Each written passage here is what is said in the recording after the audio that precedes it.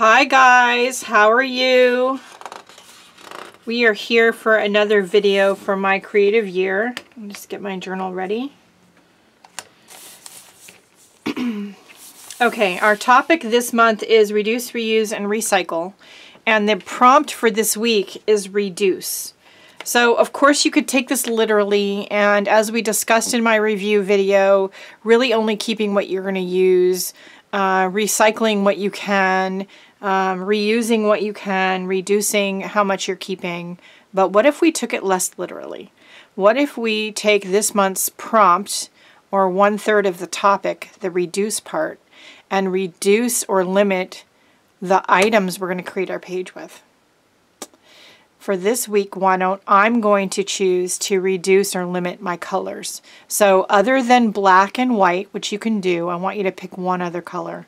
Maybe really challenge yourself and pick your least favorite color. That would be a challenge. All right, so I'm going to grab my basket here. I've got my little jar of white paint. As I've said before, this is a few different brands, tubes and jars that were almost empty. I just started dumping them in here together and kind of mix them up, and it's kind of like off-whitish, but we're going to call that my white. And I have black. Do I have black here? Let's see. I have a black. And let's pick one other color. Now, when you pick your color, I'm going to let you use all varying shades and tones of that color. But if you pick, say, orange, that doesn't mean you can use blue. You can only use orange. I'm going to pick green, and I think for this week I'm going to pull out, I have olive, evergreen, I think there's another green in here. Maybe not. Oh, no, there's lime in here somewhere. Let's see. I gotta find it. Hang on. There it is, lime. This is going to be a challenge to just create something with green, but we'll see.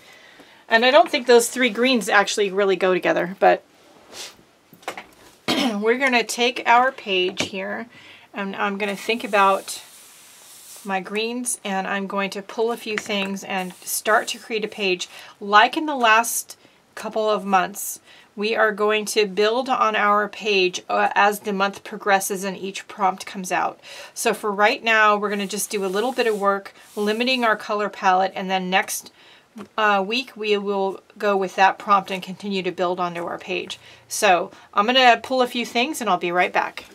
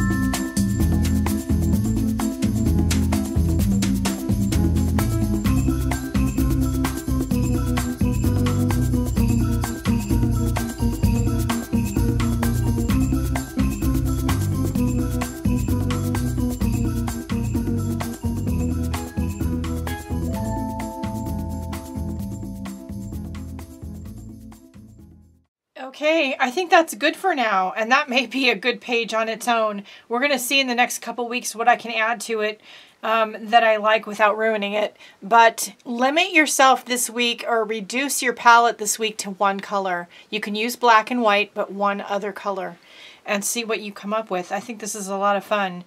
I hope that you are enjoying the process of my creative year, and I can't wait to see what the other teachers bring you this week.